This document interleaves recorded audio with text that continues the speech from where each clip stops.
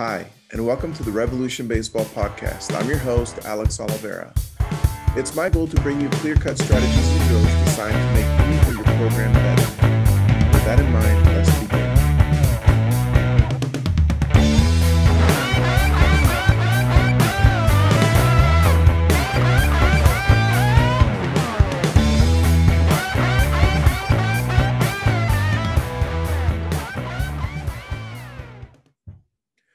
All right, so this week, we are going to talk about the ABCA conference that I attended last week. We're going to talk about my thoughts, my likes and dislikes, as well as some of the takeaways that I got from the conference. My thoughts.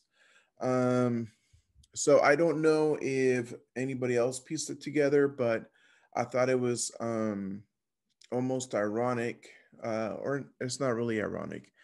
Um, but it was weird, because this conference would have been in DC, and my wife and I, we would have been in DC. And, regardless of your political views, I think it would have been frustrating if you weren't staying at the Gaylord, with the 6 p.m. curfew and all the chaos that was going on. So maybe it was a godsend that we weren't there.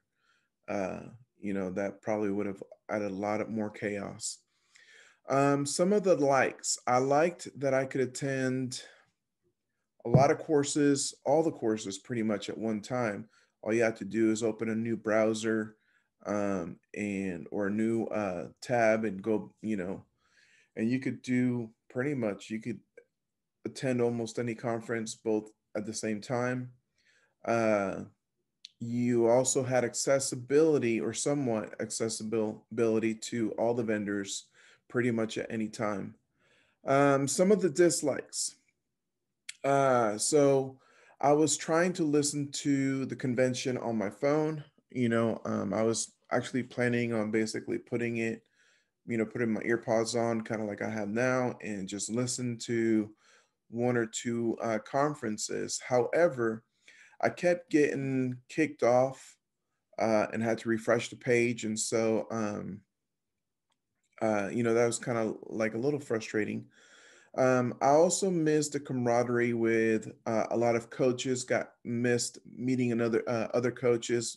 Pictures that I've taken over the years with coaches from the other coaches from the convention. I missed that. I also feel bad because I'm sure that the vendors suffered. They probably did not. I don't know. I haven't really talked to all of them. I've talked to only a few vendors, and the ones that it just seemed like they're probably going to suffer. Their businesses are going to suffer. I do hope to have some of the vendors on the show soon and help them out the best that I can. Now, this is kind of personal, but I also did not like all the interruptions.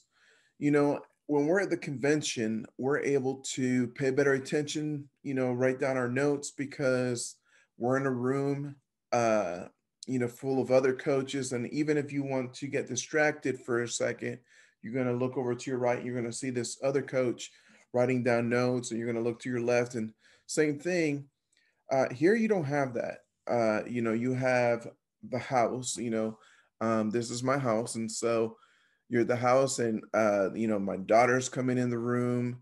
My wife is asking me to do something, or the kids are playing movies loud. So it's kind of like a lot of distractions, a lot of stuff going on here. I did miss the conference. Now, some of the takeaways from the convention. Um, some of my favorite sessions that were uninterrupted for the most part was catching with Coach Stricklin.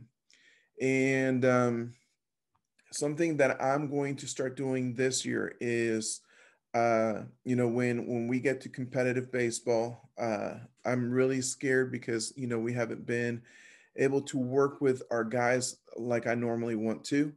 And so I'm honestly very nervous about this year. But Catcher pop times. I want, I want to write their in-game and mid-inning pop times on the lineup card just to stir up some competition. People, basically athletes like to compete and they like to compete against themselves. So, by writing down a pop time, they might be able to say, you know what, I can beat that time. Watch this.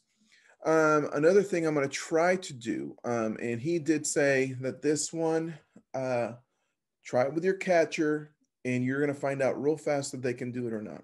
So, but I love this one, and like I said, when we get into more competitive baseball, we'll work on this for sure. But this is a relaxation pick, and that is where the catcher is going to catch the ball and then he is going to look down like he's just literally going to throw the ball down to back to the pitcher, but he's going to look down and bam, I got you. So that is, I really like that one. And another takeaway from him that I'm going to try to do for catching or blocking is the Jedi catch or block drill. And he did suggest to use feather light balls for this one. And this drill, what he said was basically the catcher closes his eyes and he listens to the pitching machine going off and uh, and he is going to open his eyes and react to the ball.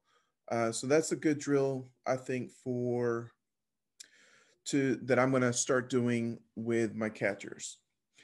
The next takeaway was from the session with Coach Scales, The Art of the Steal. Man, that was a really good one.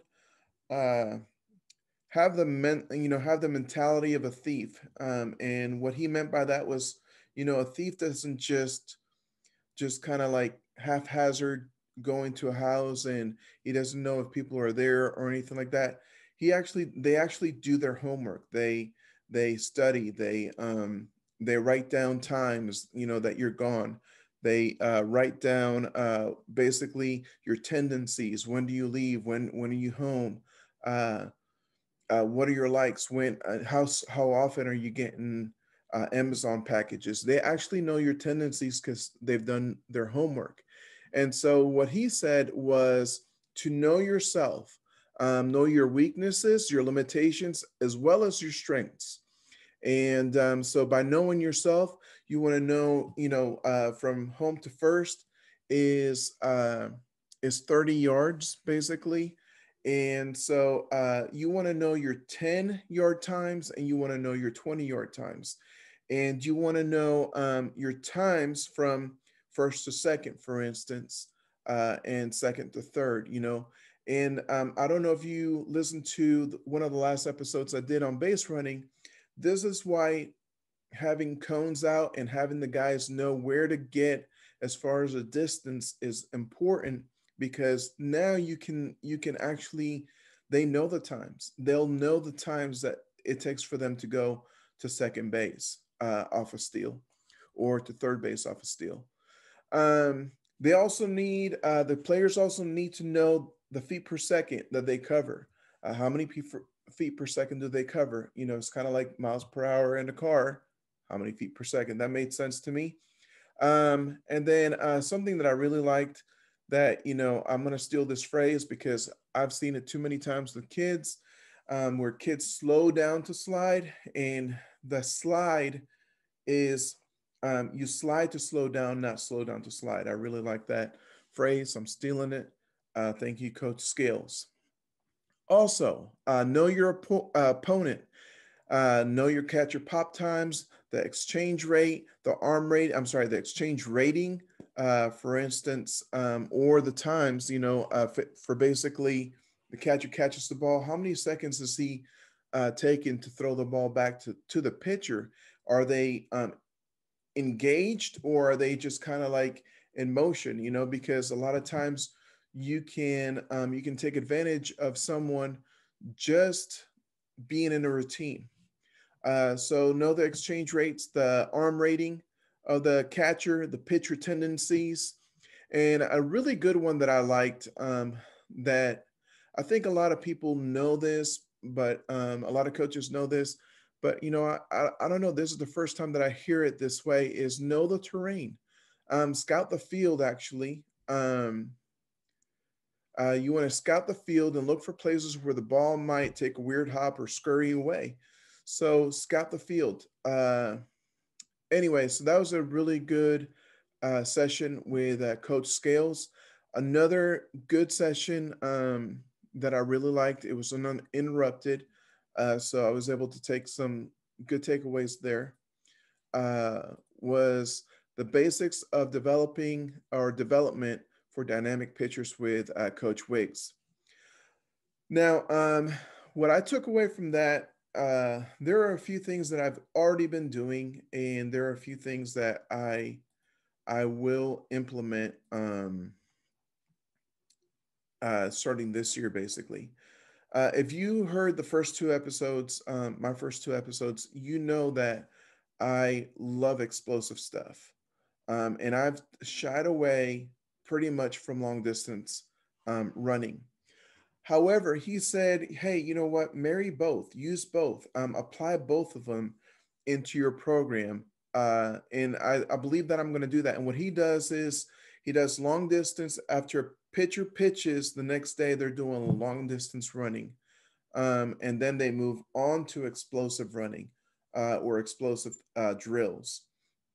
And I really like that idea because, like I said, I've done just 100% explosive stuff. And I believe that that's going to help them with longevity, it's going to help them with endurance.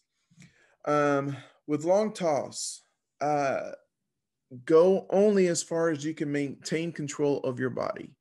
I thought that was pretty clear. I like that phrase. I'm using it from now on. Something that I've heard from other college coaches before, and I really just kind of emphasized this in my mind a little bit more. Um, 70-foot changeups. When they come in from long distance throws, especially the pitchers, have them throw at 70 feet. Have them throw a 70-foot changeup, so they learn how to so that they learn how to throw through their target and not shortchange it. A lot of guys, they try to throw that change up. They slow down their arm speed. They basically change everything about their mechanics. Um, because they're trying to get the change up there. However, if they're throwing from a longer distance, especially this change up, then what's going to happen is at 60 feet 6 inches, they're going to be able to get it there no problem. Learn the touch and feel for the breaking ball at 45 feet. So for the curveball and the slider, get them at 45 feet. Learn them, help them to learn that rotation. Help them to get the feel for where to release that ball. There are also a few hot stoves that I attended. I attended one for catching, pitching, and fielding and base running. Um, and the one for catching, that was pretty much one of the only ones I was able to attend uninterrupted once again. So I was able to take a few notes. No, one of the takeaways, things that we already know is know who's on and what they can do. So rate your runners. Are they an A plus runner? Are they a C runner? You know, um, are they awake or are they asleep? Uh, what are they doing on the base pads? Then with catching, change the signs every few innings. Now, I did attend, like I said, a few other hot stoves. I really wanted listen to the one with infielders as much as I could with Kai Correa, and I love Bill Mosiello. He is one of my favorite infield instructors. Um, but like I said, there were a lot of in-home distractions or interruptions. So my ability to take notes was not where I'd like it to be. Now, one of the vendors that I looked into, or some of the vendors that I looked into, I spoke with Game Changer. I spoke with the vice president, Ken Stranad.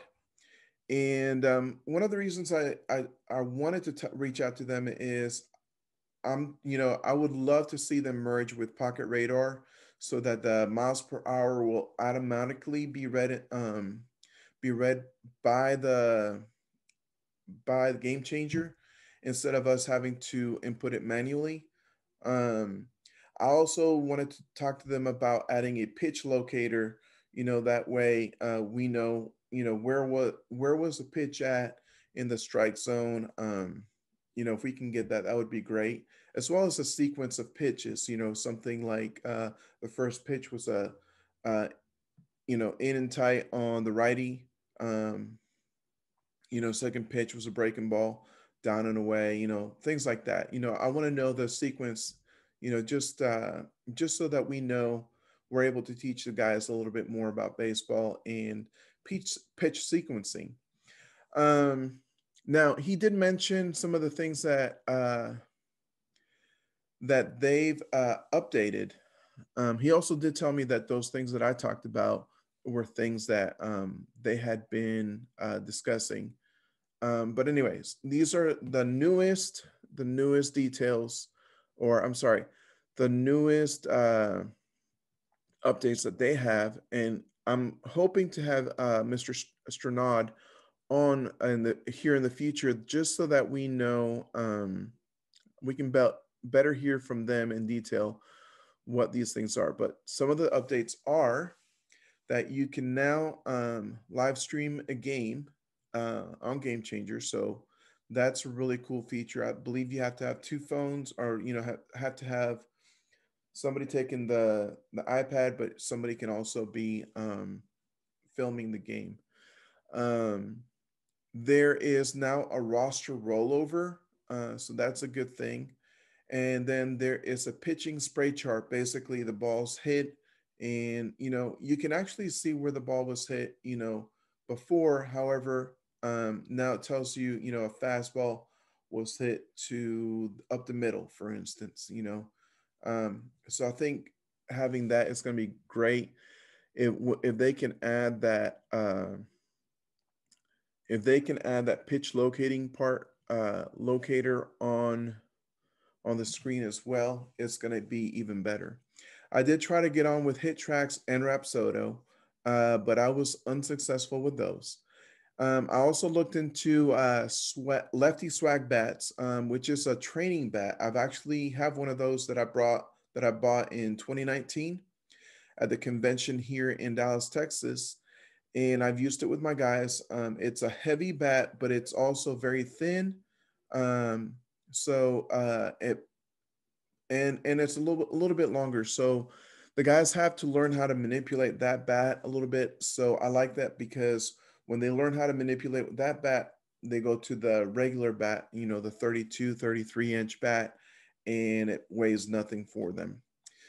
Well, that's it for this week. I hope you heard something that you found practical and that you can use to make you or your program better. Please send any feedback to revolutionbaseballpodcast@yahoo.com.